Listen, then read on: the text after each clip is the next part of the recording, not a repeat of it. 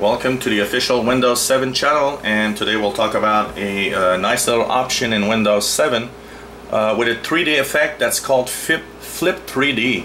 So for example, you started using your computer, you've opened multiple windows, and you came to the point where you wanted to basically scroll through all of these windows that are open, control panel, whatever you have chosen.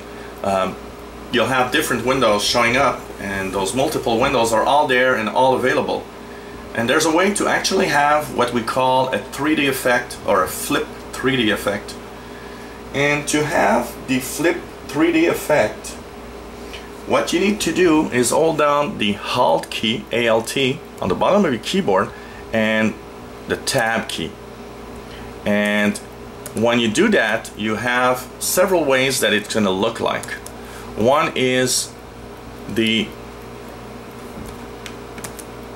flat 2D type environment, and another way is that you'll have a flip 3D environment if you press the Windows key and Tab. So for example, I Windows and Tab, and here you can flip through the different options of the windows and click on any one that you want.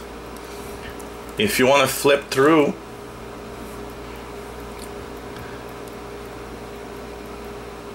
you'll see a 3D 3-dimension basically, and every time you press a tab you'll have each window going through in 3D.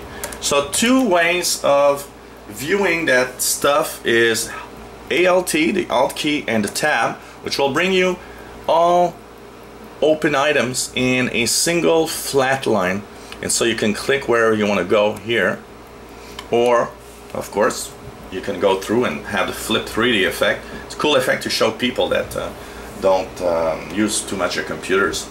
Hold down the Windows key and press the Tab key, and every time you will tab, always by holding the Windows key, you'll flip through the different options. So you can tab and go through, for example, here I want to go to my control panel, so I'll click until I see it, and whoop.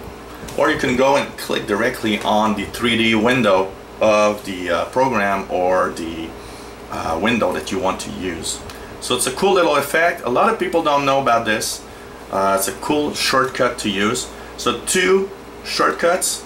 The ALT tab will show you a flat option. You can scroll through by clicking the Tab key also, or you can go through with your mouse pointer and just click on any window that you want to open. So I'll go here, I'll click the Windows, the Word, and here it goes, Word 2010 is here. And same thing, the Windows key Tab will put the 3D effect. You can either flip through or just click with the mouse button the one you want to use. Easy as that, and it's a cool feature to use on your Windows 7 machine. If you like our videos, click the subscribe button. You'll be informed of new videos online. If you have any comments or questions on what you've seen, let us know. Maybe you have a question or a feature you'd like us to talk about, let us know.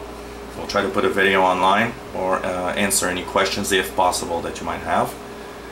And take a look at our other videos if you still have a good old Windows 7 machine and want to continue using it for a while. All the information needed will be here to help you use Windows 7 to the maximum. And I hope you come back to the official Windows 7 channel. Bye-bye.